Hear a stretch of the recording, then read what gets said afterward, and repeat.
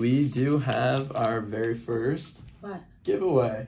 We're going to be giving away a pack of Donruss cards. So, like the video, follow, and post a comment, and let's get started. Alright guys, welcome back to the pack.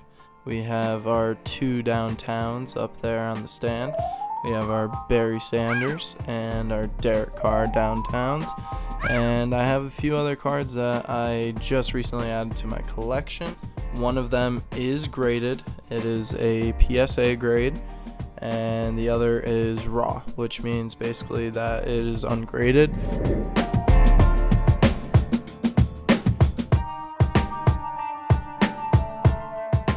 Select Chase Young, not a bad card. Our buddy threw this in for us. And another Chase Young on the Classics rookie card, definitely a sweet looking card. And a Chase Young Chronicles. I don't know if you guys can sense a pattern here, but we do have a I don't know if you guys can tell what it is yet.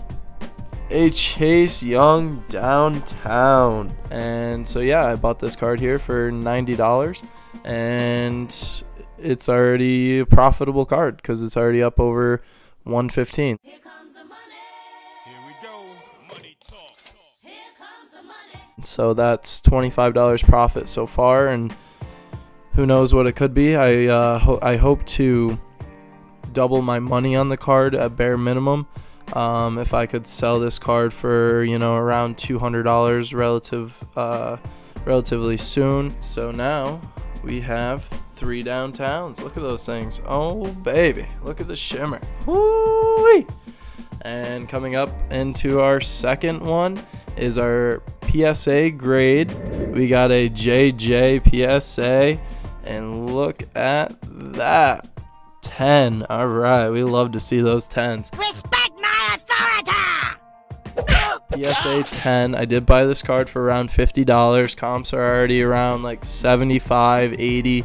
So we're already netting $25, $30 profit, and we just bought the card. So right there, that's a good start. Is his 2020 rookie card, pink camo, as you can see in the top left corner, which is a really nice card. And basically what PSA 10 means is that they grade based off of 4 different categories. You got surface, edges, corners, and centering. Those are the 4 characteristics that go into determining the value of a card and being a PSA 10. You can get PSA 10s, you can get PSA 9s, you can get PSA 8s, and it's a 1 to 10 scale. And they, I believe, do half grades as well, so you can pay a little extra to get a half grade, which like would be like an 8.5, a 9.5, stuff like that. I know for a fact that Beckett does as well. And yeah, so definitely a really nice card. His NFL debut.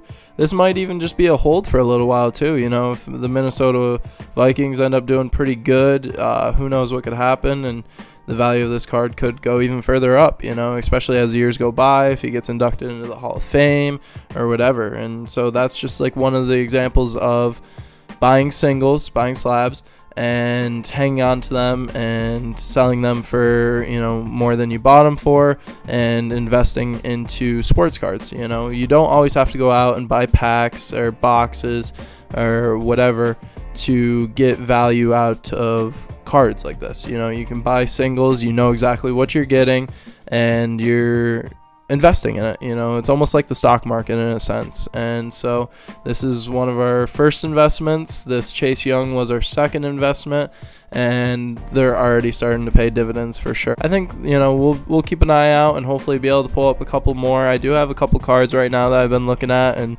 thinking about buying, and if we can get them for the right price, we're definitely going to grab them.